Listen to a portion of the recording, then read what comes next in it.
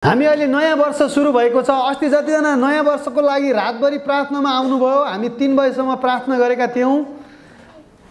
सायद तपाईहरुले सबैले योजना बनाउनु भएको छ यो वर्ष के गर्ने कसो गर्ने भनेर। हरेकका योजनाहरू हुन्छन्। आमेन।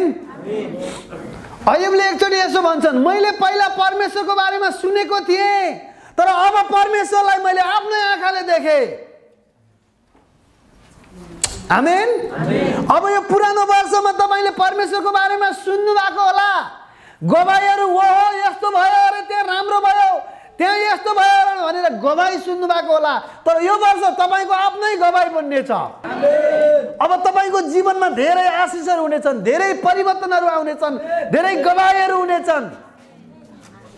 अय्युबको पुस्तक 42 अध्यायको 5 पदले त्यही भन्छ, मैले पहिला परमेश्वरको बारेमा सुनेको थिएँ, अब मैले आफ्नै आँखाले उहाँलाई देखेको छु। तपाईलाई थाहा छ अय्युबले धेरै दुःख पाए। अय्युबको जीवनमा अय्युबले धेरै दुःख पाए। अय्युबको घरको भएका भेडा बाख्रा धन सम्पत्ति सब सकियो। श्रीमती धरीले धोका दिएर परमेश्वरलाई शराब त मर भनेर भन्यो। त्यो दुष्ट स्त्री रहेछ, उसले सहायता गरेन, साथ दिएन दुःखको बेलामा। अब सुन्नुहोस्, तर अय्युबले समस्याको सट्टा दोब्बर भाग पाए। आमेन। यदि त्यो सबै कसले नाश गर्यो अय्युबको सम्पत्ति, अय्युबको सबै थोक नाश गर्ने शैतान थियो। अय्युब दोब्बर आशिष पाउँछ भन्ने थाहा पाएको भए शैतानले त्यो नाश गर्ने थिएन, तर परमेश्वरले दोब्बर दिनुभयो। गएको वर्षमा तपाईले दुःखको समय सामना गर्नुभयो होला, तपाईको पैसा चोरी भयो होला, शैतानले बिना कारण तपाईको समय बर्बाद भयो होला, त्यसको परमेश्वरले अब दोब्बर दिनुहुन्छ यो वर्षमा। आमेन। सबैले भन्नुहोस्, यो वर्षमा दोब्बर पाउनेछु। अस्ति प्रार्थना गर्दै थिएँ, परमेश्वरले भन्नुभयो यो वर्ष परमेश्वरका उत्तम आशिषलाई अनुभव गर्ने चाख्ने वर्ष हो। परमेश्वरको उत्तम के छ त्यो अब हामीलाई यो वर्षमा दिँदै हुनुहुन्छ परमेश्वरले। अय्युबको जीवनमा कष्ट आयो, तर अय्युबले हार खाएनन्। अय्युबले भने म एकमुठी सास रहउन्जेल परमेश्वरमा भरोसा गरिरहनेछु, म हार खाने छैन। त्यसपछि परमेश्वरले अय्युबका सुदिन फर्काउनु भयो। अय्युबको हरेक कुरा दोब्बर राम्रो भयो। हामी हार खाएनौँ भने, हामीले दुष्टलाई हाँस्न दिएनौँ भने, धेरै मान्छे जब हार खान्छ नि, म त सक्दिनँ यो, अब ओभर भयो, टु मच भयो, जब हामी हार खान्छौँ शैतानलाई हँसाउँछौँ। जब घर तपाईँ बसेर टिभी हेरेर बस्नुहुन्छ शैतानलाई हँसाउनुहुन्छ। कोही सङ्गति नआएर, प्रार्थना नगरेर सुतेर बस्यौँ भने, टिभी हेरेर बस्यौँ भने, पापको बाटोतिर लाग्यौँ भने, फाल्टु समय बर्बाद गऱ्यौँ भने शैतान हाँस्छ अनि छिटै नै हाम्रो जीवनमा कुनै प्रगति हुँदैन। म चाहन्छु पहिलाको जीवन जस्तो भयो भयो, अब नयाँ जीवन चाहिँ, नयाँ वर्षमा चाहिँ तपाईले समयको सदुपयोग गर्नुहोस्। तपाईले पहिला पैसा केमा खर्च गर्नुभयो? सही ठाउँमा गर्नुभयो कि गर्नु भएन मलाई थाहा छैन। एकचोटि हिसाब राख्ने बानी बनाउनुहोस्, एउटा डायरी बनाउनुहोस्। कति मेरो जीवनमा आयो, कति कहाँ गयो, चर्चमा कति दिनुभयो, सुसमाचारको लागि कति दिनुभयो, पेटका लागि कति दिनुभयो, तपाईको फाल्टु कहाँ कहाँ गयो, कसले आएर लैदिए खाइदिए। कोही हुन्छ नि पैसा खाइदिउँ भन्ने, पहिला एकदमै राम्रो मान्छे बनेर माग्न आउँछन्, जाने बेला सिंह गर्छ चाहिँ गर्जिन्छन् तिनीहरू चाहिँ, त्यस्तो पनि हुन्छ। अनि त्यो भएर अब यो वर्षमा मेरो समय बर्बाद हुने छैन, मेरो पैसा बर्बाद हुने, ठिक ठाउँमा रोप्नेछु, ठिक ठाउँमा म कटनी गर्नेछु, प्रशस्त कटनी गर्नेछु। मेरो समय एकदमै म परमेश्वरको उपस्थितिमा बिताउनेछु। मेरो समय स्वर्ग राज्यको लागि लगानी गर्नेछु। मेरो सब थोक परमेश्वरलाई पहिला स्थान दिनेछु यो वर्ष। ओ पहिलाको वर्ष तपाईले परमेश्वरलाई समय दिनु भएन होला, व्यवस्था गर्नुभयो होला, तपाईले अब खुसी जिउनु भयो होला, अब तपाईँ जिउनुहोस् भनेर उहाँलाई जिउन दिने समय हो। आमेन। तपाईको जीवनमा अरू मान्छेले देखुन् कि येशू प्रभु यो मान्छेसँग हुनुहुन्छ भनेर। परमेश्वरले तपाईको जीवनमा धेरै आशिष दिएको अरूले देखुन् यो वर्षमा। आमेन। अय्युबको जस्तो गवाई होस्। पहिला त गवाई सुन्दै थिए, तर अहिले आफ्नै आँखाले आफ्नो जीवनमा अनुभव गरे भनेर तपाईले भन्ने गवाई आएको होस्। आमेन। पहिला पहिला टिबी जोसुवा भन्ने हुनुहुन्थ्यो, उहाँलेकोमा धेरै धेरै रोगीहरू निको हुन्थे। कस्ता कस्ता भने एकदमै अप्ठ्यारो के, डाक्टरले पठाइदिएको अब बाँच्दैन मान्छे, लगेर मिठो मिठो खुवाऊ परमधाममा पठाऊ भनेर डाक्टरले पठाएको मान्छेहरू येशू प्रभुले निको पारेको हामीले देख्थ्यौँ। तर अहिले हाम्रो आँखाले त्यस्ता धेरै देखिरहेका छौँ। आमेन। तपाईँले भजन सङ्ग्रह 27 मा जानुहोस्। यो वर्ष सबैले एकचोटि भन्नुहोस्, यो वर्षमा परमेश्वरका उत्तम आशिषहरू चाख्नेछु, देख्नेछु, म स्वयं गवाई बन्नेछु। वाओ, अब अरूको गवाई कति सुन्ने हो, हामी गवाई बन्ने हो। आमेन। परमेश्वरले बचाउनुहुन्छ। मलाई हेर, अब मैले भन्छु नि बेला बेलामा, मलाई हेर परमेश्वरले बचाउनुहुन्छ भन्ने कुराको प्रमाण। चितवनमा बाइक एक्सिडेन्ट भयो, 67,000 लाग्यो। बाइक ठोकेको फलामको उपचार सोरुममा, तर यो मान्छेलाई केही पनि भएन। आमेन। अस्ति रोडमा हामी पल्ट्यौँ, त्यहाँ तनहुँ जिल्लामा डङरङ्गै पल्ट्यौँ। शैतानको आक्रमण मलाई थाहा छ, तर पनि केही भएन। त्यसले गर्दा झन् अर्को आशिष जन्मियो। त्यसपछि हामीलाई मार्न सकेन, तुरुन्तै प्रायः जसो यसो शैतान जहिले पनि पास्टरलाई आक्रमण गर्न खोज्छ, सकेन भने उसको छोरा छोरी श्रीमतीमाथि आक्रमण गर्ने हो। तिनीहरू कमजोर छन् भने अशान्ति ल्याएर हुन्छ कि क्यारेर हुन्छ बर्बाद बनाउने। त्यति गरी सकेन भने परिवारका अरू सदस्यलाई चलाउँछ, फेरि अरू सदस्यलाई। त्यति गरी सकेन भने अब कोलाई चलाउने हो, त्यस्तै। अनि जनावर चलाउने, कुकुर चलाइदिने, बिरालो चलाइदिने, अब के हो दुनियाँलाई चलाइदिने, अब मान्छे चलाइदिने, अरू हुने नहुने त्यत्तिकै फाल्टु कुराहरू ल्याउने, एक्सिडेन्ट कारलाई एक्सिडेन्ट गराइदिने, मोटरसाइकल एक्सिडेन्ट गराउने, विभिन्न कुराहरूलाई चलाउँछन्। अस्ति एकजना पास्टरको गाडीले त्यो रोडमा हिँड्ने मान्छेलाई हानिदिएछ। रोडमा हिँड्ने भन्नाले त्यो घडेर माग्दै हिँड्ने, देदे बाबा देदे भन्ने, रोडमा घडेर खुट्टै नभएको मान्छे हानिदिएछ। माथिबाट हेरेको देखेन छन्, तल जाँदाखेरि त रगत हरेर आएछ। कहाँबाट आयो रगत भनेको त मान्छे हानिरहेको रहेछन्। अनि त्यो मान्छे पछि इन्डियाको धेरै साउ रहेछ, उसका छोराहरू धेरै धनी रहेछन्, जो पछि त्यस्तो। अनि त्यति बेला त्यो पास्टर र म हामी सेवाकाईमा थियौँ। जब सेवाकाईमा हुन्थ्यौँ नि, अब उहाँलाई के गर्न सकेन, मलाई के गर्न सकेन, उता घरमा गाडीले हानिदिइहाल्यो। त्यस्तो त्यस्तो बाधाहरू आउँछ कि।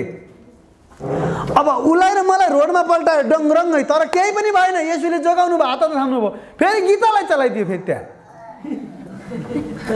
गीतालाई के भने चलायो भने, अनि के भन्नुभएछ भने, ल जाउँ त नि, अब हाम्रो माथितिरै जाउँ, मर्दा हुन्छ भनिदिइहालेछ।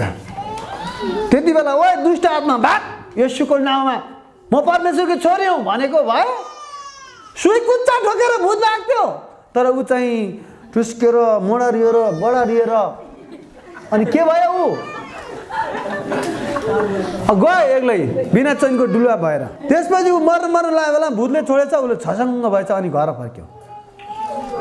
मैले भन्न चाहेको कुरा के हो, शैतानले जलानी चलाउँछ। तपाईँहरू सब खबरदार, त्यस्ता भूतहरू आयो भने ल जाउँ भन्यो भने खबरदार, येशूको नाममा दूर भइज भन्नुपर्छ। आमेन। त्यसपछि फेरि यहाँ कार पल्ट्यो है। अब यो पल्टेको बल धेरै आशिष आउँदैछ। मैले त मागिसकेँ। हितोपदेश 6 अध्यायको 31 अनुसार जति पनि क्षति भयो त्यसको 7 गुणा फिर्ता गर्नुपर्छ। प्रस्थानको पुस्तक 22 अध्यायको 1 पद अनुसार ओ शैतान चोर हो, त्यसले चोरेको पत्ता लाग्यो भने 5 गुणादेखि 7 गुणा त्यसले फिर्ता गर्नुपर्छ। अब मेरो जति पनि क्षति भएको छ 7 गुणा फिर्ता आउँछ। त्यो भएर म किन डराउने, किन चिन्ता गर्ने? तपाईँहरूकै हरेको छ, 7 गुणा फिर्ता माग्नुहोस्। वाउ, 7 गुणा फिर्ता माग्ने अधिकार हामीसँग छ। आमेन। ल अब हामी जाउँ भजन सङ्ग्रह 27 मा। सबैले भन्नुहोस्, परमेश्वर मेरो रक्षक हुनुहुन्छ, मेरो वरिपरि ढाल हुनुहुन्छ, मेरो किल्ला हुनुहुन्छ, जुटाउने, छुटाउने, बचाउने, निको पार्ने, मेरो रक्षक, मलाई सहायता गर्ने, मुक्तिदाता, सब थोक उहाँ नै हुनुहुन्छ। आमेन। फेरि एकचोटि भनौँ, म परमप्रभुको उत्तम आशिषहरू देख्नेछु। चाख्नेछु र गवाई बन्नेछु। यो वर्षको उद्देश्य त्यही हो। यो पहिलो हप्ता हो यो वर्षको 2019 को। अब तपाईले योजना बनाउनुहोस्। यो वर्षमा परमेश्वरको उत्तम आशीष खोज्नुहोस्। बाइबलमा के छन् ती तपाईले देख्ने, चाख्ने अनि गवाई बन्ने। आमेन। अब यहाँ एक पदमा 27 को 1 भन्छ परमप्रभु मेरो ज्योति र मेरो मुक्ति हुनुहुन्छ। मैले कसको भय मान्नु? परमप्रभु नै मेरो जीवनको किल्ला हुनुहुन्छ। म कसको भयभीत हुनु? जब दुष्ट मानिसहरू मेरो मासु खान मेरो विरुद्धमा अघि बढ्छन्, जब शत्रुहरू विरोध गर्नेहरू मलाई आक्रमण गर्छन्, तिनीहरू आफै ठक्कर खाएर जमिनमा लड्छन्। आमेन भन्नुहोस्। वाओ, परमप्रभु तपाईको ज्योति र मुक्ति हुनुहुन्छ भने तपाई के को डर मान्नु? कोही आइहाल्यो आक्रमण गरिहाल्यो भने आफै ठक्कर खाएर मर्छ। 3 सेनाले मेरो विरुद्धमा छाउनी बनाए तापनि मेरो हृदय डराउने छैन। तपाईको विरुद्धमा ठुलै सैन्य दल आए पनि डराउनु पर्दैन। यदि परमेश्वर तपाईको मुक्ति, तपाईको चट्टान तपाईसँग हुनुहुन्छ भने। तर तपाईसँग परमेश्वर छैन भने तपाईले चाहिँ जे पनि हुन सक्छ। 3 पद फेरि म सेनाले मेरो विरुद्ध छाउनी बनाए तापनि मेरो हृदय डराउने छैन। मेरो विरुद्धमा लडाईँ चले तापनि म त्यस बेला पुरा आत्मविश्वास राख्नेछु। लरबराउने, ढकबगाउने भनेको होइन। एउटै कुरा म परमप्रभुसँग माग्छु। अब दाउदले एउटै माग्यो है। फेरि यहाँ मैले खोजेको पनि यही हो कि परमप्रभुको भवनमा रहन पाऊँ र उहाँको सुन्दरतालाई हेरिरहन पाऊँ, उहाँको मन्दिरमा खोजिरहन सक्नु। आमेन। खुसी खुसी जीवन जिउन पाऊँ, जाँडक्सी भात मासु खान पाऊँ, अबेलासँग सुन्न पाऊँ, टिभी हेर्न पाऊँ, फुर्सदमा फेसबुक हेर्न पाऊँ, दिनभरि त्यो जोक गरेर फिल्म हेर्ने, त्यो युट्युबमा समय बर्बाद गर्न पाऊँ भनेन। यहाँ जीवनभरि परमप्रभुको खोजी गर्न पाऊँ, उहाँको सुन्दरतालाई, उहाँको मुहारलाई, उहाँको उपस्थितिलाई, उहाँको भवनमा उहाँको सुन्दरता हेर्ने मेरो इच्छा छ। त्यस्ता व्यक्तिहरू आशीषित हुन्छन्। दाउदको सुरुको जीवन धेरै दुःखमय थियो, तर पछिको जीवन धेरै सुखमय र आशीषमय भयो। किन? किनभने यस्तो स्वच्छ हृदय भएको मान्छे थियो। सबैले भन्नुहोस्, दाउदले खोजेको उहाँको भवनमा रहने। त्यो भनेको के भने उहाँको उपस्थितिमा रहने, परमेश्वरसँग समय बिताउने। यो वर्ष अब उहाँको उपस्थितिमा रहनुपर्छ र उहाँको मन्दिरमा उहाँलाई खोज्ने, उहाँको सुन्दरतालाई हेर्ने दाउदको इच्छा हो। आज त्यो इच्छालाई हाम्रो बनायौँ भने दाउदको नतिजा पनि आज हाम्रो नतिजा हुनेछ। सिमसोनको नतिजा हेर्नुहोस्, दाउदको नतिजा हेर्नुहोस्। दाउदले यस्तो यस्तो अठोट गरेको छ अनि दाउदले धेरै आशिष पायो। सिमसोनले दलिलासँग बिहा नगर नगर नगर भन्दा त्यसैसँग बिहा गर्यो। लास्टमा आँखा निकाले कैदी बनाएर रमिता गरे। आँखा निकालेर ल नाच भन्ने कुट्ने त्यस्तो शक्तिशाली मान्छेलाई। किनभने गलत व्यक्ति बिहा गरेको कारणले अथवा गलत सङ्गत गरेको कारणले। सङ्गतले धेरै बर्बाद बनाउँछ जीवन।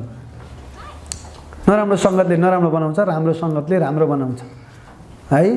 तपाईँ जानुहोस्, चुरोट खाने मान्छेसँग सङ्गत गर्ने एकजना मान्छे, चुरोट नखाने मान्छे त्यहाँ भएको हुँदैन। त्यो हुलमा सबै चुरोट खाने हुन्छन्, किनभने सिकाइहाल्छन्। हामी खाइरहेछौँ खाना, हामी केही त भएको छैन, जाँड राख्छ नि खुवाइहाल्छन्। अनि कस्तो बन्ने, त्यस्तो जीवनमा कस्तो बन्ने विचार छ त्यस्तैसँग सङ्गत गर्नुपर्छ। आमेन। 5 पद किनकि सङ्कष्टको दिनमा उहाँले मलाई उहाँको वासस्थानमा सुरक्षित राख्नुहुन्छ। आफ्नो पवित्र वासस्थानमा उहाँले मलाई लुकाइराख्नुहुनेछ अनि एउटा चट्टानमाथि उच्च राख्नुहुनेछ, जुन चट्टानमा शैतान उक्लिन सक्दैन। त्यो चट्टान येशू हुनुहुन्छ। आमेन। यहाँनिर भन्छ सङ्कष्टको दिन सबैलाई आउँछ। येशूले पनि भन्नुभयो संसारमा तिमीलाई दुःख हुनेछ, ढाडस गर, मैले संसारलाई जितेको छु। सुखै सुख हुन्छ त भन्नु भएन येशूले। दुःख आयो आनन्द मनाऊ, सुख आउनेछ। अब मेरो एक्सिडेन्ट भयो, अब सुन्नुहोस्, म के अब बर्बाद भयो भनेर उ गर्नु? खर्च त त्यो अब बनाउन मेन्टेन गर्न 2 देखि 2.5 लाखसम्म लाग्ने भयो। अब म के गर्नु? याकुब 1 को 2 अनुसार रमाउनु वाले। हालेलुया, ओ रा बा बा बा बा भन्ने नाच्ने, अब गीत लाउने। अब किन? किनभने शैतानले चाहिँ जति मार्न खोजे पनि परमेश्वरले 7 गुणा फिर्ता गर्नुहुन्छ। जति क्षति गर्न खोज्यो त्यति बढी हामीलाई चाहिँ परमेश्वरले आशीष दिनुहुन्छ। वाओ, हामीलाई अनिष्ट हुन सक्दैन। हामी जिउँदो गवाई हौँ। एउटा केस पनि झरेन, एउटा थोपा रगत पनि आएन। त्यत्रो एक्सिडेन्ट हुँदा, पल्टिँदा, कार पल्टिँदा क्या, एकजना होइन 5 जना चढेको। कति, 2 अगाडि 3 पछाडि 5 जना यसरी पल्टिँदा है। म त कसैलाई न केही भएको भनेको, आमा हजुरआमाको चस्मा खसेछ, मामाको चस्मा धरि केही नभएको, तर गाडी भने क्षति भयो। पावललाई पनि त्यस्तै भयो, पटक पटक पावलको जहाजै ध्वस्त भयो, तर पावललाई केही पनि भएन। सबैले भन्नुहोस्, मेरो कुनै अनिष्ट हुने छैन। येशूको नाउँमा शैतानले हानि गर्न खोजेको कुरा परमेश्वरले उल्टाएर भलाइमा परिवर्तन गर्नुहुन्छ। आमेन। अस्ति हामीलाई यहाँ पल्टायो, परमेश्वरले चाहिँ त्यही पल्टाएर रोडमा डङरङ्गै परमेश्वरको सेवक रोडमा पल्टेको देख्दा के होला भनेर त्यसपछि कार जन्मेको। आमेन। भन्न चाहेको कुरा के हो भने प्रियहरू, शैतानले जे कुरा हानि गर्न खोज्छ परमेश्वरले त्यसलाई भलाइमा परिवर्तन गर्नुहुन्छ। तपाईँलाई थाहा छ, येशू ख्रिस्टलाई क्रुसमा टाङ्नुपर्छ। यस्तो येशूलाई म यो भन्ने येशू होइन, क्रुसमा टाङ्नुपर्छ भनेर सारा यहुदीहरू चाहिँ लागे। तर उनीहरूलाई थाहा भएन कि क्रुसबाटै विजय त्यहीँ छ भनेर। उनीहरूले विजयतिर पुस गर्दै थिए ती मानिसहरूले। क्रुसमा नमरेको भए आज हाम्रो रोग निको हुने थिएन, हाम्रो पापहरू धोइने थिएन, हामी धर्मी हुने थिएनौँ। अनि क्रुसमा मर्नुभयो, त्यसपछि उहाँ बौरी उठ्नुभयो। शैतानले सोचे मैले त मारेँ भनेर, बौरी उठिसकेपछि त अब के न कति भयो। शैतान त प्यारालाइज भइगयो। आमेन। बाइबलले भन्छ येशू ख्रिस्टले क्रुसबाट शैतानलाई तमासा बनाउनु भयो। सोचे शैतानले अब यसलाई मार्यो भने मुक्तिदाता हुँ भने सोच्छ, मान्छेलाई निको पार्छ, भूत धपाउँछ यो येशू, यसलाई क्रुसमा किल्ला ठोक्यौँ भने के आएको रहेछ हेरौँ। उसको दिमागमा बौरी उठ्छ भन्ने पनि आएन, यी मान्छेका पाप बोक्दै हुनुहुन्छ भन्ने पनि आएन। यदि त्यसो भएको भए उसले त्यस्तो गर्ने थिएन। त्यही भएर पहिलो कोरिन्थी 2:8 भन्छ के हो, यदि यस्तो कुरा जानेको भए क्रुसमा टाङ्नै थिएन अरे शैतानले। तपाईँलाई थाहा छ, अर्को एकजना व्यक्ति हुनुहुन्छ बाइबलमा, योसेफको बारेमा धेरै बतायौँ। तपाईँले गएर राम्रोसँग योसेफको जीवनी पढ्नुहोस्। योसेफलाई शैतानले जेलमा हालिदियो।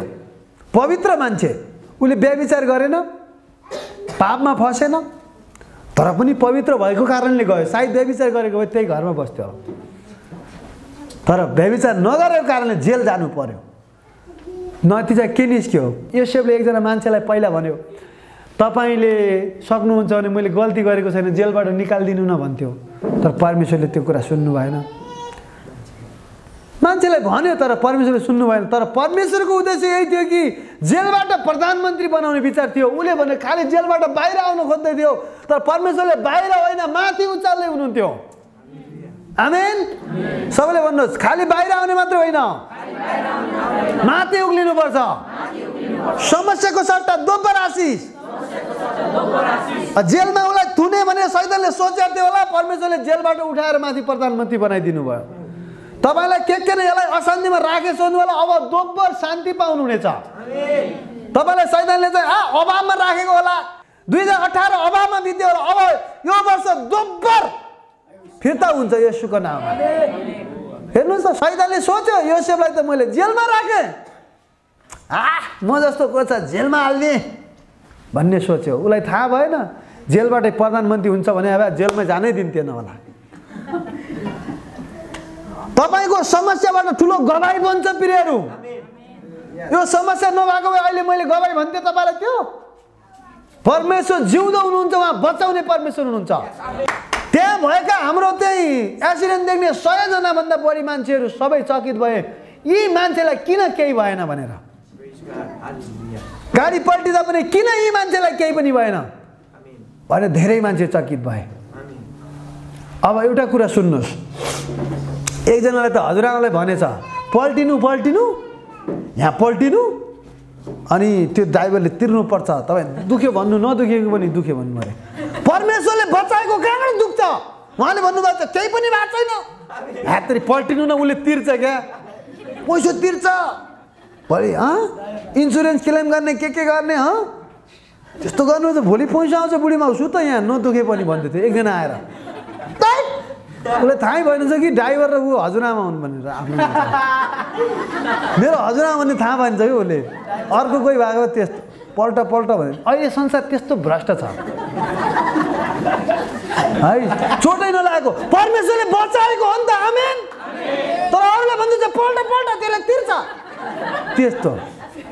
अनि त्यत्तिकै आया गरेको भए हस्पिटल लाने खर्च डाक्टरसँग खुसखुस गरेर केही भएको छैन, औषधि मगाएको गर्ने, त्यहाँ फिर्ता गर्ने, खाएँ भन्ने, त्यो आएको बेला यसो खाइदिने, एउटा खाएर बमी गरेर फालिदिने, पैसा जति उ गर्ने भने भ्रष्ट छ। त्यो भ्रष्टाचार हो, त्यो हुँदैन त्यस्तो। मैले भन्न चाहेँ परमेश्वरले बचाउनु भयो। सद्रक मेसक अबेदनगोलाई आगोको भट्टीमा फाल्यो। शैतानले त्यसो भने थाहा पाएको भए नबुकदनेस्सर राजालाई चलाउने थिएन, आगोको भट्टीमा फाल्ने थिएन। उसले येशू आएर बचाउनुहुन्छ भन्ने कुरा थाहा पाएको भए। दानियल 3 अध्याय पढ्नुभयो भने दानियल 3 अध्याय यदि आगोको भट्टीमा नफालेको भए लेखिने थिएन। त्यो अध्याय भनेको परमेश्वरले आगोबाट पनि बचाउनुहुन्छ भन्ने अध्याय हो। दानियल 3 अध्याय परमेश्वरका 3 जना भक्तहरूलाई आगोमा फाल्यो। तर फाल्न जाँदाखेरि फाल्ने सिपाहीहरू डरे, तर तिनीहरूलाई केही भएन। किन केही भएन? परमेश्वर त्यो आगोमा बचाउन जानुभयो। यदि त्यहाँ नफालेको भए, दुःख नआएको भए त्यो गवाई बन्ने थिएन। तपाईको जीवनमा दुःख आएको होला, तर त्यसले गवाईमा परिवर्तन हुन्छ। आमेन। दुःखमा रहिरहने होइन, दुःखलाई चाहिँ उहाँले अबका पहिलाका दुःखलाई अब सुखमा र गवाईमा परिवर्तन गर्नुहुन्छ। फेरि भन्नुहोस्, येशू जिउँदो हुनुहुन्छ। उहाँ बचाउन नसक्ने गरे उहाँका हात छोटा भएका छैनन्। सबैले भन्नुहोस्, बचाउन नसक्ने गरेर उहाँका हात छोटा भएका छैनन्। आमेन। उहाँ बुद्धि दिने, शक्ति दिने, सामर्थ्य दिने उहाँ हुनुहुन्छ। येशू ख्रीष्टको बारेमा के पनि भन्छ भने पहिलो यूहन्ना 3:8ले शैतानको काम नष्ट गर्नलाई येशू आउनुभयो। आमेन। पाप, भ्रष्टाचार, रोग, विभिन्न बेचैनी, अशान्ति। आज हामी पनि परमेश्वरको सन्तान भएको कारणले हाम्रो काम पनि त्यही हो कि परमेश्वरको गवाई बन्दै हिँड्ने। परमेश्वर असल हुनुहुन्छ, जिउँदो हुनुहुन्छ। आमेन। अनि शैतानका काम नष्ट पार्दै जाने, शैतानबाट पेलिएकालाई छुटकारा दिँदै हिँड्ने, अनि मान्छेलाई शान्ति आह्वान गर्दै हिँड्ने। शान्तिको हामी मूल हुनुपर्छ। शान्ति बग्ने नदी के? सबैले भन्नु, शान्ति मेरो जीवनबाट बग्ने छ यो वर्ष। भन्न खोजेको के हो? कोही मान्छे अशान्तिले भरिएको छ भने तपाईँ उपस्थित हुँदा त्यो अशान्तिको माहौल गायब होस्, त्यहाँ शान्ति देखा परोस्। एकजना मेरो जेठाबाको छोरो हुनुहुन्थ्यो, उहाँलाई भूत आउने रे, राति आएर भूतहरू यस्तै समात्ने, आउँदो रहेछ, समात्दो रहेछ। कति लगभग 1 महिनासम्म राम्रोसँग सुत्न पाइरहन्छ। एक दिन हाम्रो भेट भयो, ल आज दाजुभाइ धेरै लामो पछि भेट भएको, सँगै सुतौँ भनियो। सुत्यौँ हामी सँगै, ऊ पनि मेरो उमा सुत्यो। 1.5 महिना 1 महिनादेखि नसुतेको मान्छे त्यो दिन फा गरेर सुत्यो। भोलिपल्ट उसले गवाई बन्यो, मलाई जहिले पनि भूत आएर सताउँथे, आज तपाईँसँग नजिकै सुतेको त एउटा भूत पनि आएन। तपाईँमा के शक्ति छ हो यस्तो? यसो त सत्य रहेछ भने। आमेन। तपाईँ अब त्यो तपाईँ भएको कारणले धेरै ठाउँमा सुरक्षा महसुस हुनेछ।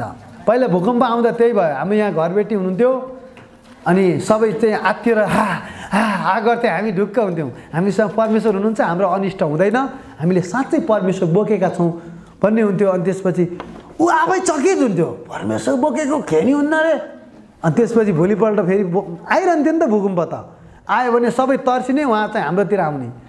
अनि उहाँले भन्नुहुन्थ्यो, तपाईँहरू हुनुहुन्छ, तपाईँको साथमा परमेश्वर हुनुहुन्छ, हामी तपाईँको साथमा छौँ, तपाईँको साथमा परमेश्वर हुनुहुन्छ, हामी पनि ढुक्क, घरबाट जान्छु नभन्नु ल गरे। पैसाहरू जति ढिलो दिए नि हुन्छ, केही फरक पर्दैन, त्यो भाडा क्या त्यस्तो। उहाँ देखेको ढुक्क। आमेन। सबैले भन्नु, जहाँ हामी पाइलो टेक्छौँ ढुक्क, अनिष्ट हुँदैन। अब परमेश्वरले हामीलाई चट्टानमाथि राखेर सुरक्षित पार्नुहुन्छ। भजन सङ्ग्रह 27:5 सङ्कष्टको दिनमा उहाँले मलाई आफ्नो वासस्थानमा सुरक्षित राख्नुहुन्छ। पवित्र स्थानमा उहाँले हामीलाई के गर्नुहुन्छ? लुकाइदिनु हुनेछ। सबैले भन्नुहोस्, उहाँले मलाई लुकाउनु हुनेछ। अनि शैतानले देख्दैन लुकाको माल। जस्तो यो रुमाल देख्नुभयो, मेरो रुमाल देख्नुभयो, देखेको कारणले देखाउनु, अब देख्नुभयो। त्यसरी तपाईँलाई परमेश्वरले सङ्कष्टको दिनमा लुकाएर राख्नुहुनेछ। वाउ! अब शैतानलाई रौनुहोस्, तमासा हो शैतानको।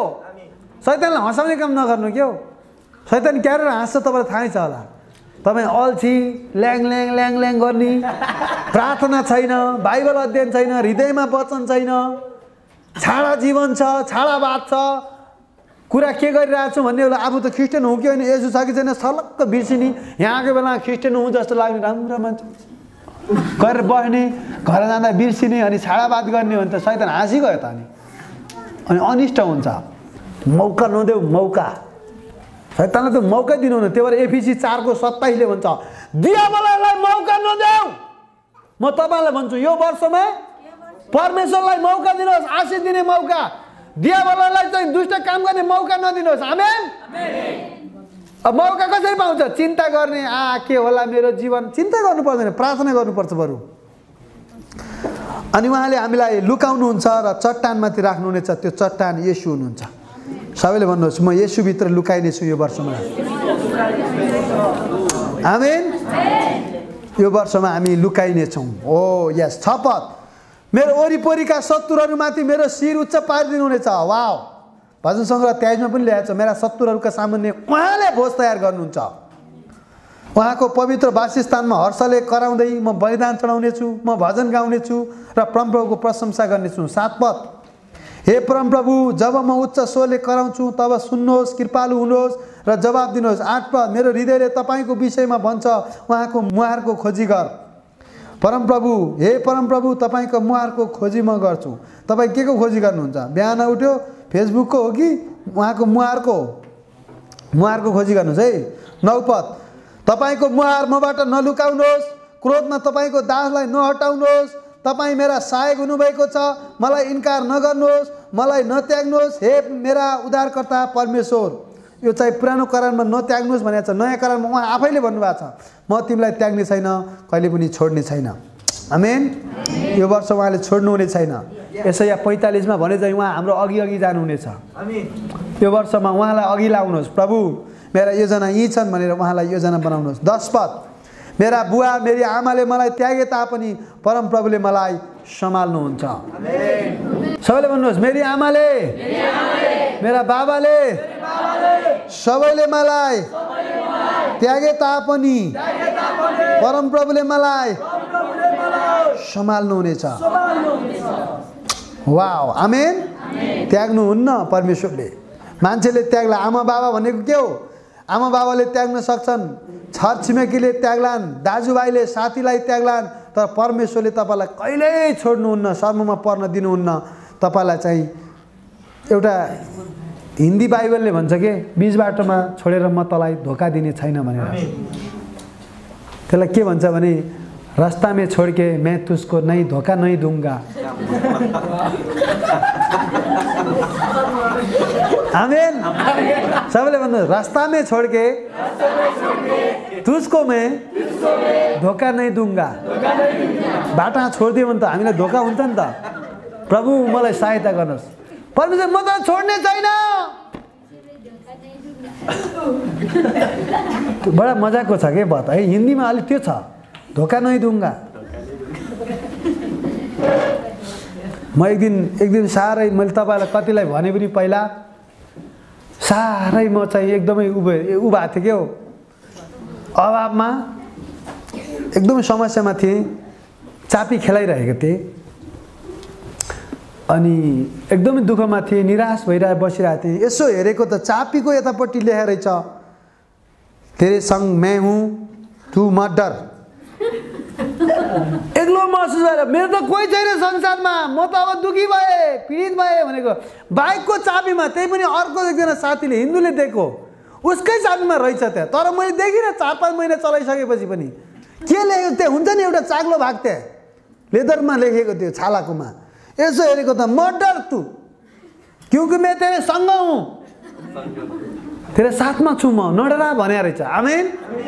त्यसपछि परमेश्वर मसँग बोल्नुभयो अनि म धेरै आनन्दित भएँ। तपाईँ कोही पनि डराउनु पर्दैन, हाम्रो साथमा परमेश्वर हुनुहुन्छ। आमेन। उहाँले यो वर्ष कहिले पनि तपाईँलाई हात छोड्नु हुने छैन, तपाईँलाई जुटाउन चुक्नु हुने छैन, उहाँ तपाईँलाई बचाउन चुक्नु हुने छैन। दिउँसो घामले हानि गर्ने छैन, तपाईँको राति जुनले हानि गर्ने छैन। महामारी, रोग, कष्ट, गरिबी, अभाव, डर, चिन्ताले तपाईँको जीवनमा कुनै काम गर्ने छैन। परमेश्वरको प्रशस्त जीवनमा, आशिषको जीवनले तपाईँको जीवनमा काम गर्नेछ। बाहिर जाँदा भित्र आउँदा तपाईँले यो वर्षमा आशिष पाउनुहुनेछ। सिट ठाडो गरेर हिँड्नुहुनेछ यो वर्षमा, शर्मको सट्टा दोब्बर। आमेन। 11 मा, हे परमप्रभु तपाईँको मार्ग मलाई सिकाउनुहोस्, मेरा शत्रुहरूको कारण मलाई सोझो मार्गमा डोर्याउनुहोस्, मेरा शत्रुहरूको इच्छामा मलाई नछोड्नुहोस्, किनकि झुटो गवाहहरू मेरो विरुद्धमा उठेका छन्, किनकि हिंसा गर्नलाई तिनीहरू फुलिएका छन्, हिँड्छन्। झुटो गवाहहरू सुन्नुहुन्छ कि न? कोही कहिले त कुरा काट्यो भने पनि हो त है, आफ्नो पास्टरको कुरा काट्यो भने अब यहीँ बसेर वचन सुनिरहेको हुन्छ, घर गएर अर्कै कोही मान्छे आएर, अर्कै काहीँको मान्छे आएर कुरा काट्यो भने ए हो त नि है भन्छ। तपाईँले भन्दा मैले चिन्छु, चुप लाग्नुहोस्। परमेश्वरको जनको विरुद्ध कुरा गर्ने, परमेश्वरको छोराको विरुद्धमा कुरा गर्दैन, लाज लाग्दैन तपाईँलाई?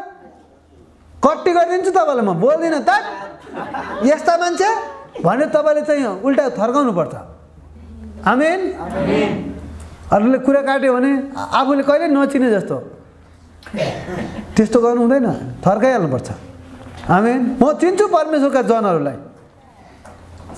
अहिले त मलाई त अहिले त मान्छेले चाहिँ मान्छे मात्रै पछि परिरहेको रहेछ, भूत पनि पछि परिरहेको रहेछ। भूत भने के जतिखेर एक्सिडेन्ट गर्नै खोज्ने, त्यसको त मैले यीशुको नाममा राज्य नष्ट गर्दैछु मैले। आमेन। किन पछि परेछ भनेर विचार गरेको त। अब हामी फेरि सिन्धुलीमा पर्ता जाने योजना भएको छ, डोल्पा जाने कुरो भयो, मुस्ताङ जाने कुरो भयो, यो वर्षमा धेरै ठाउँमा जाने कुरो भयो। अनि त्यसपछि के भयो? यो वर्षमा धेरै आशिषका कुरा, गहिरा कुरा आउँदैछन्। यो वर्ष तपाईँको जीवनमा दोब्बर आशिष आउँदैछ। यो वर्ष टिभी रेडियोमा झन फल्दै हुँदैछ। अब चारैतिर हामी सुसमाचारले ढाक्दैछौँ। यो वर्षमा परमेश्वरलाई हामी झन उचाल्ने उमा छौँ। अनि त्यो शैतानले खुसी नभएर पहिले दिन चाहिँ तर्साउन खोजेको, जनवरी 1 मै ढाल्न खोजे नि, तर केही सकेन। आमेन। केही पनि सकेन। सबैले भन्नुहोस्, जिरो बहादुर तेरो नाम झुट हो, तैँले केही गर्न सक्दैनस्। म आशिषित भएरै छाड्छु, म धनी भएरै छाड्छु, म दानी भएरै छाड्छु।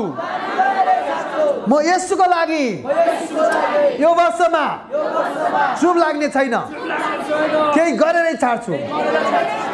तपाईँले कतिले जानेले जाने, नजानेले पठाउने। आमेन। आर्थिक द्वारा हुन्छ कि हामी केही गर्नुपर्छ। भोलि तपाईँ स्वर्ग जाँदाखेरि तपाईँको लागि धेरै आत्मा जित्यौ, छोरी स्याबास यो मुकुट लैजाऊ, छोरा तिमीले धेरै आत्मा जित्यौ, स्याबास यो मुकुट लैजाऊ भन्ने बेलामा म कतिखेर प्रचारमा गएर भन्न पाउनुहुन्न। तपाईँको आर्थिकले गर्दा धेरै प्रभाव पारिरहन्छ।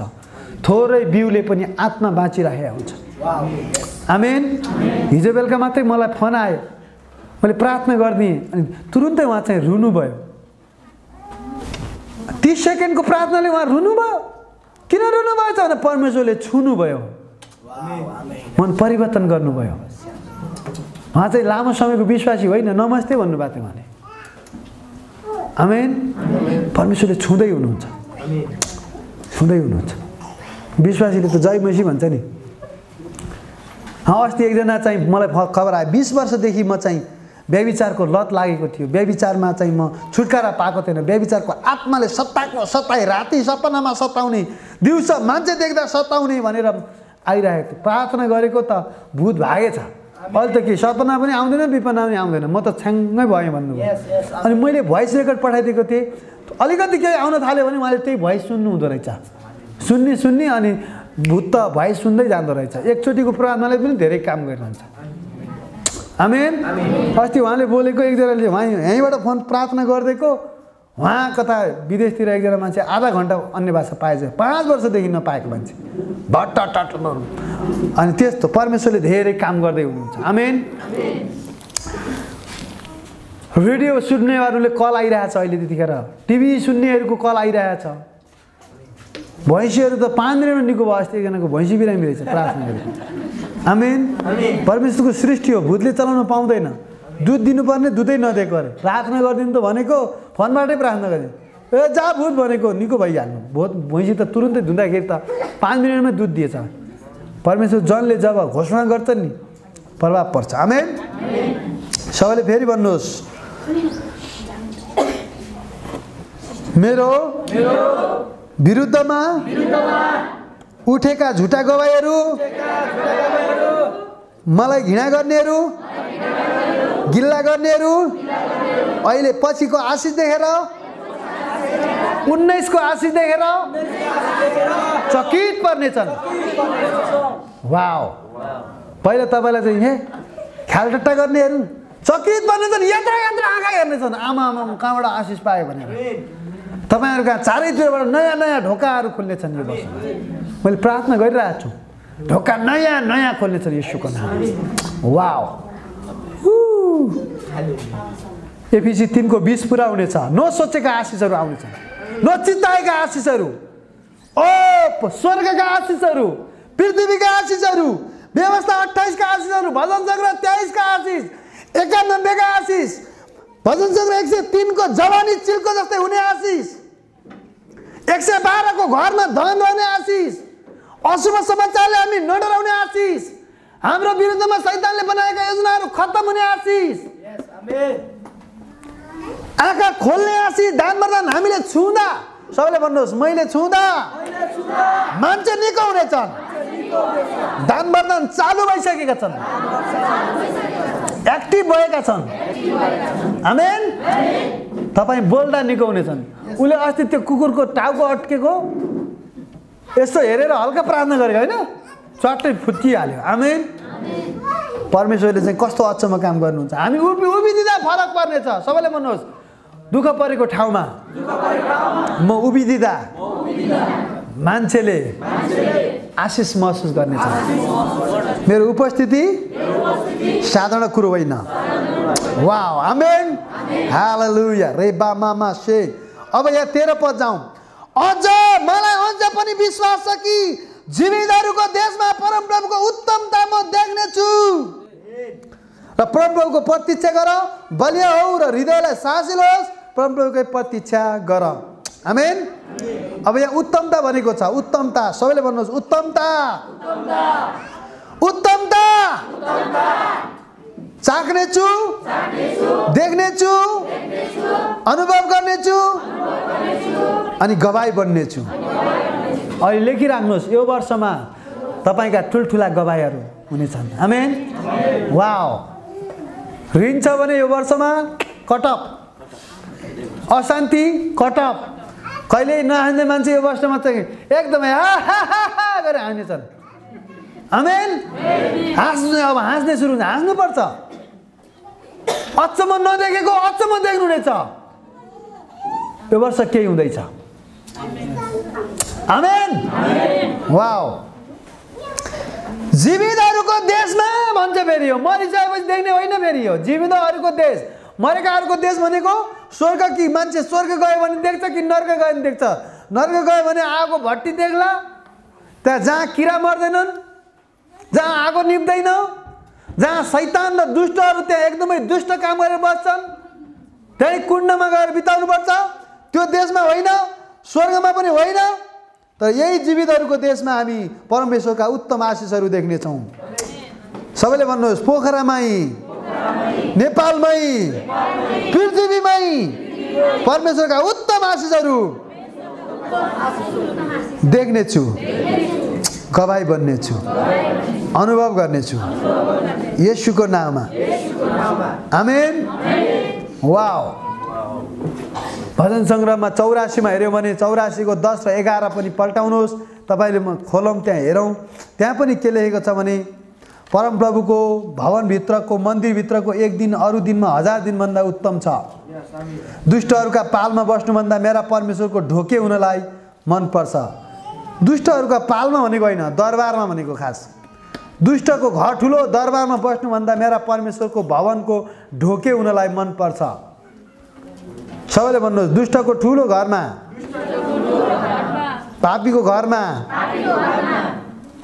अधर्म काम गर्ने ठाउँमा बस्नुभन्दा बरु मेरा परमेश्वरको भवनको ढोके हुनलाई मनपर्छ।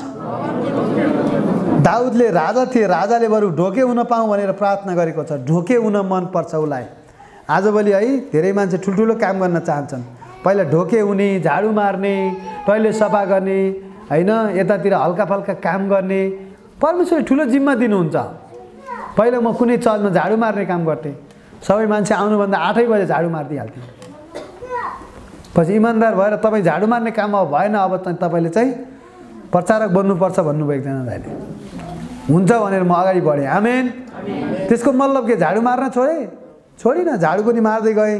अनि परमेश्वरले उठाउनु भयो अनि आशिष दिनुभयो। परमेश्वरले आशिष दिनुहुन्छ। आमेन। सबैले भन्नुहोस् जो सानो काममा इमान्दार छ त्यो ठुलोमा पनि इमान्दार हुन्छ। जो सानोमै बेमान छ ठुलोमा पनि बेमान हुन्छ।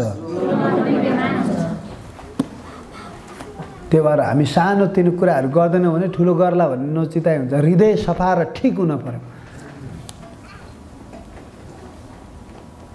अस्ति एकजना काठमाडौँबाट आउनु भएको थियो सङ्गति गर्न। क्या नआउनु भएको भनेर यहीँ आउनु भएको रहेछ, सङ्गति गर्न आउनु भएको रहेछ। काठमाडौँबाट आएर होटल खर्च गरेर होटलमा बसेर फेरि यहाँ आएर सङ्गति। अनि उहाँसँग भेट्यौँ, हामी प्रार्थना गऱ्यौँ।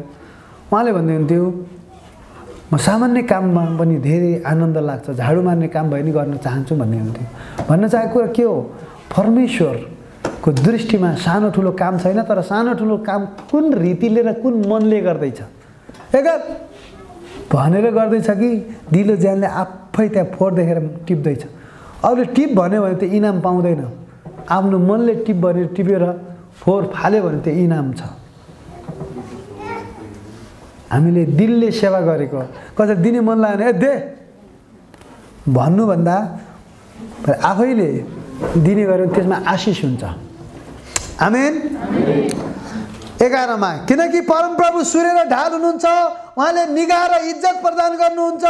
सत्य मार्गमा हिँड्नेहरूलाई परमप्रभुले कुनै भलो थोकबाट वञ्चित राख्नुहुन्न। सबैले भन्नु सत्य मार्गमा हिँड्नेहरूलाई कुनै भलो थोकबाट उत्तम थोकबाट वञ्चित राख्नुहुन्न।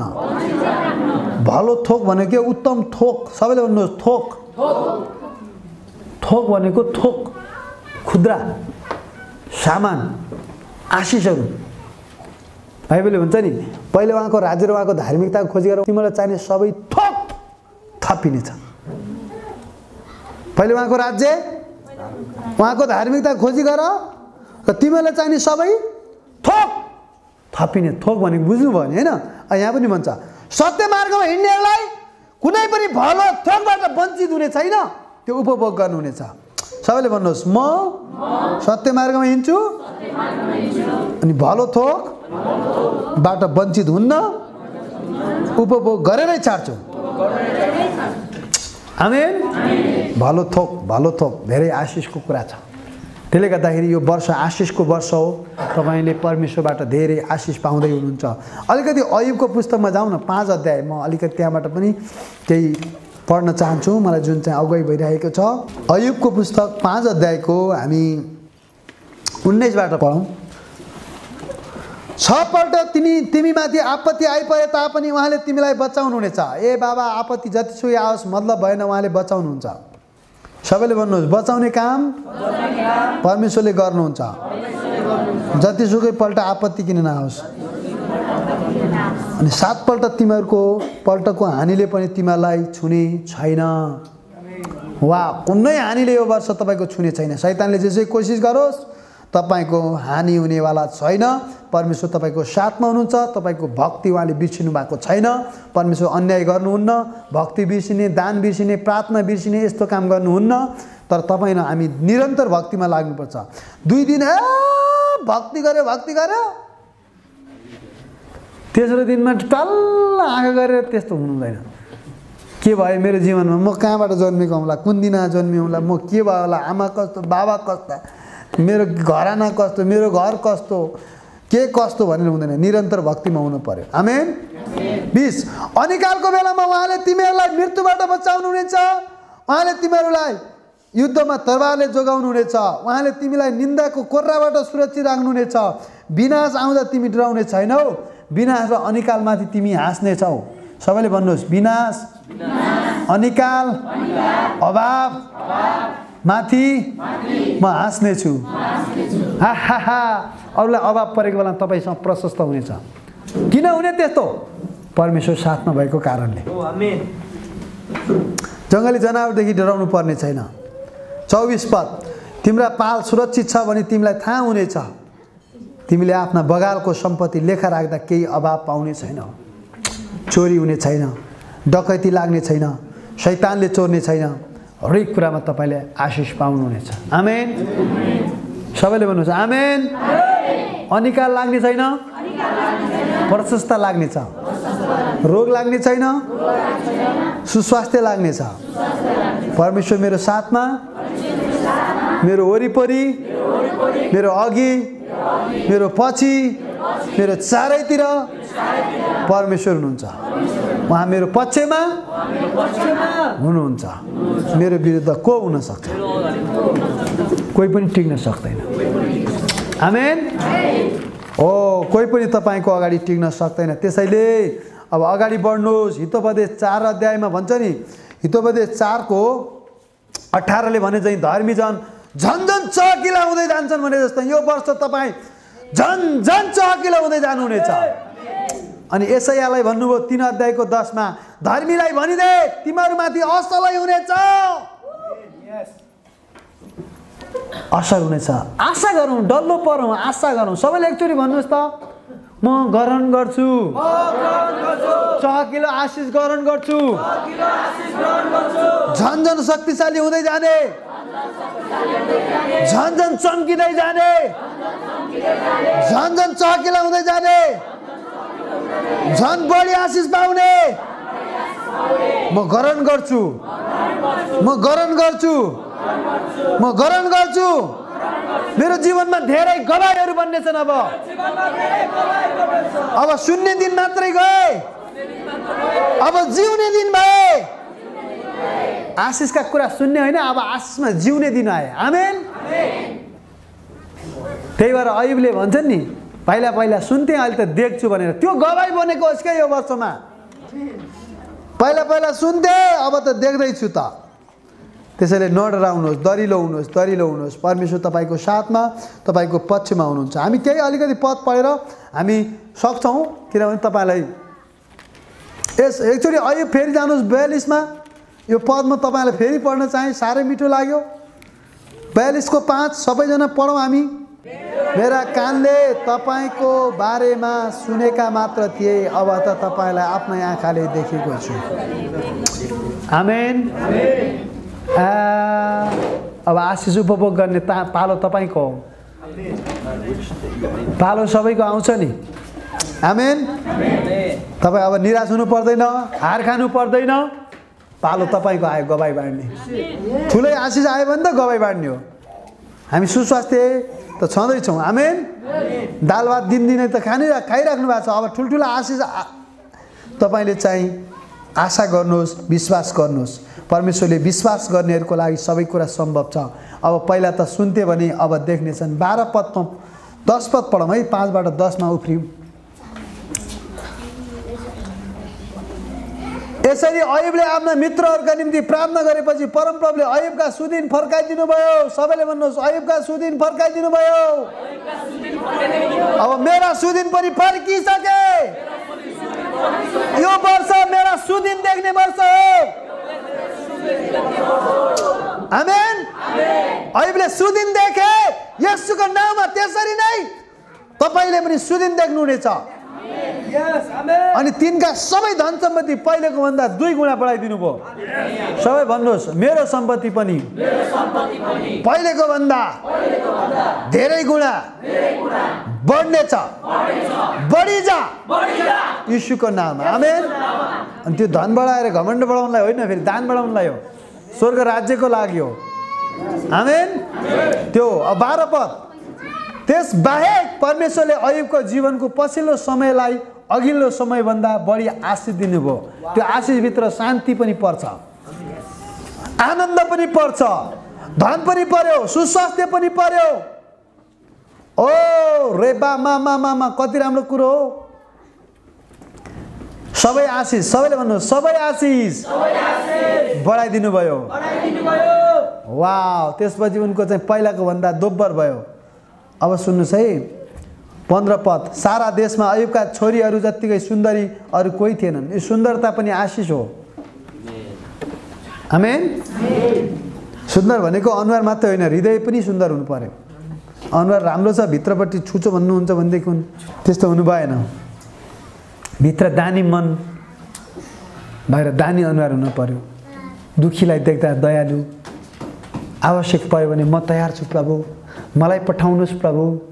ओ यी मान्छेलाई के आवश्यक छ भनेर बुझ्ने मन, सफा मन, परमेश्वरको जस्तो मन।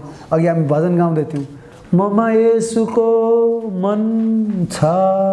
त्यो भने के हो? बुझ्ने मन, देख्ने मन, सहायता गर्ने मन, दयालु मन, दानी मन, त्यस्तो मन हो।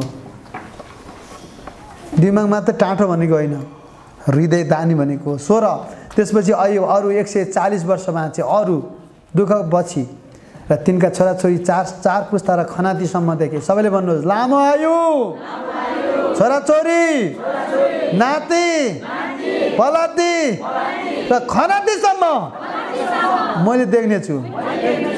आमेन। खलाती भने कुरा भन्दा फेरि यो बुढो भएर चाहिँ खलाती देख्नलाई कसले खलाती जन्मेला भनेर त्यो प्यारालाइज भएर सुत्ने भनेको होइन, टक्क बोल्ने। आमेन। लामो आयु राम्रो हो, अरूको लागि जिउने।